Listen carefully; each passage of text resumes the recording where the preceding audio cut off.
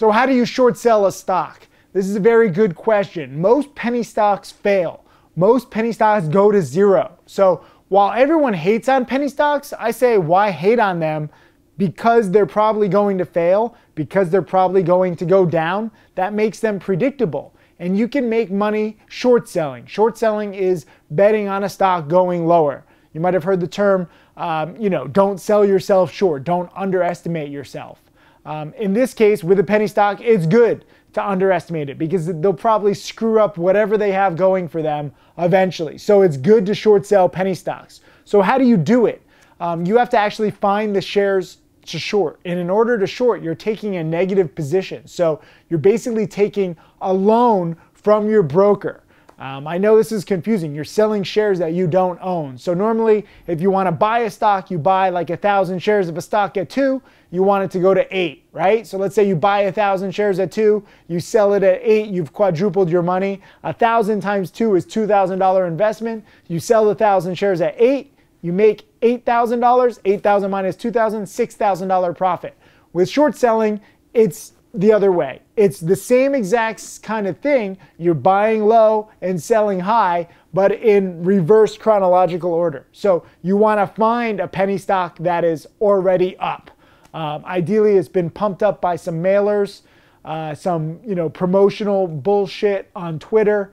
Maybe there's been some faxes sent out, if they still send out faxes. If there's telemarketing, phone calls, every kind of marketing technique that people like the Wolf of Wall Street use to pump up shitty scams. And that way the stock price is high. Then you just try to find shares to short in order to profit when it comes down. So ideally the stock has gone from, let's say, 1 to 6 in a few weeks on the back of all this promotion. You think this company is worthless, so you're trying to take out a loan from your broker to sell shares you don't own at $6 a share. Let's say you're trying to find 1,000 shares to short. So you call up your broker, whatever broker you have. I use E-Trade and Interactive Brokers. And you try to find shares in order to short sell them. That broker will look through their inventory to see if they have shares that they can loan out to you. They'll charge you a little interest rate. It's very minimal, especially if you only hold the stock for a few hours or days like I like to do. Some people like to hold stock short for like months or years. They actually have to worry about interest because the interest can really add up over time. But for me, I like to short sell pretty quickly. I'm going for the quick drop. I'm not hanging on till zero.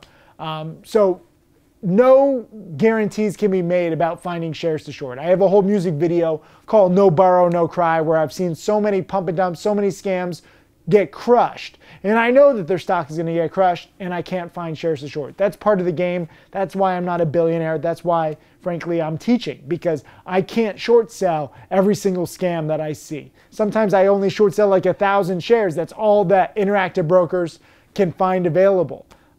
It's tough. But that said, if you find 1,000 shares to short of a pump and dump that's fundamentally worthless, you can probably make 1,000, 2,000, 3,000. In the next few days or weeks. And that adds up over time. You short sell one scam and then another and then another, and more times than not you win, and it adds up to millions of dollars.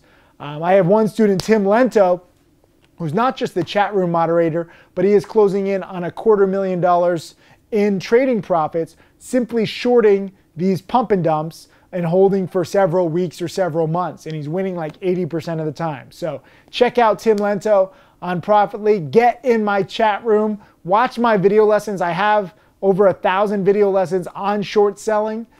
This has just been a little intro guide, but it makes sense. I know some people don't like to hear it.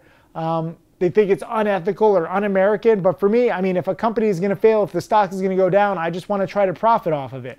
It's inevitable. So you might as well look for shares to short. Even if you can't find any, you can watch it go down and you can see how often this works.